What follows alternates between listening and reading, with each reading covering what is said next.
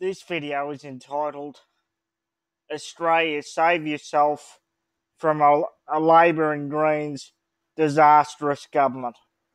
Despite Labor and the independents scamming us on the Medevac bill, which will weaken Australians' borders and encourage people smugglers from Indonesia and other places to send immigrants to Australia over on boats, and despite it coming out in the newspaper, The Australian recently, that Australia going up to 50-50 renewables targets will cost the country $472 billion and lower wages by $9,000 a year.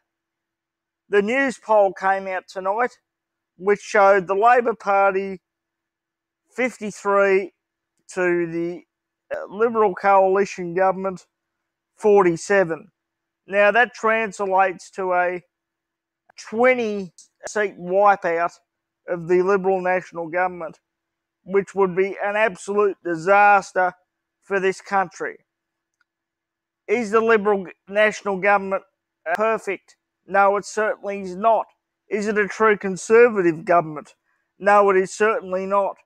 But is it better than the alternative? It most certainly is, yes. Not only will Labor weaken our borders and most certainly let thousands and thousands of illegal immigrants flood in by vote to our shores, and possibly several thousands of them, as what happened in the last Labor Greens government.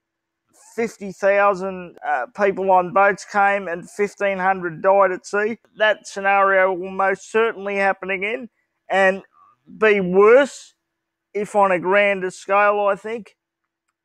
And at the moment, we allow 200,000 illegal immigrants into this country each year, which we can't support the population we have now, and we've got 7 million homeless Australian citizens in this country. But what is happening in Australia is what's happening in Ireland, as Jim O'Doherty's talked about, where Irish citizens are being evicted out onto the street and their rental houses are being replaced by illegal immigrants. Today it was just released that Brisbane people have 7 days to give up their inner city apartments for illegal immigrants to come in. Whatever happened to leaders looking after our citizens first instead of pandering to the UN? When are we going to get leaders in this country that care about the Australian citizens more than they care about how they look to the UN? The UN, mind you, which steals rare earth minerals from Africa, at the same time exploiting African nations, at the same time pretending to care about Africa. It's an absolute disgrace. It is an absolute disgrace. At the moment, under the coalition government, which, as I said, is not a true Conservative government, it's more like a Theresa May style fake Conservative government, although not quite as bad as I think. We haven't quite been totally co-opted by the Muslim lobby. Even though it is not a true Conservative government, they're a much better alternative than the Labor Party Greens coalition, which will operate more like Trudeau's Canada. Well, you know what's happened to Canada. Sorry, Paul. Canadians are fighting back, and so's the French, and so's the Italians, and so's Sweden. In Sweden, the left-wing party had their worst results than they've had in 100 years. Germany, Merkel's losing grip.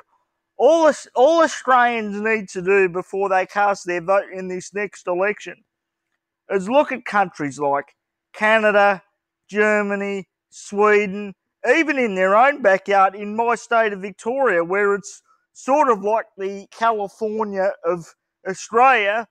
severely left-wing state full of left-wingers, vegans and avocado toast eaters and soy latte drinkers.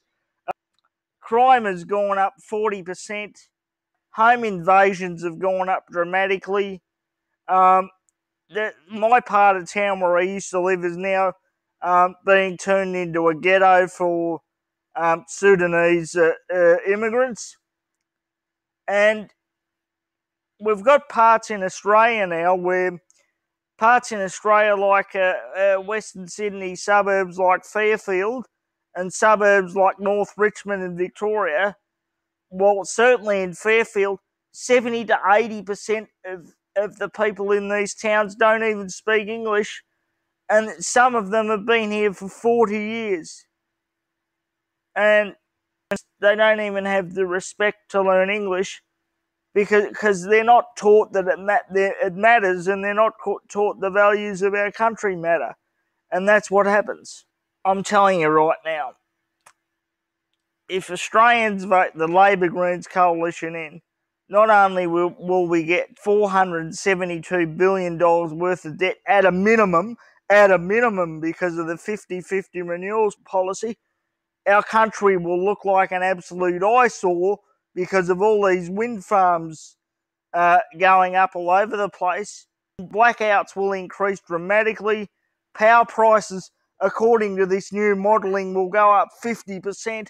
And we've got the second most or the most expensive power prices in this country already now. And our country, I'm telling you, will turn into a third world hellhole, ladies and gentlemen. Look at the mistakes Canada made. Look at the mistakes Germany made. Look at the mistakes Italy made. Australia, don't you dare make the same mistake. That is all.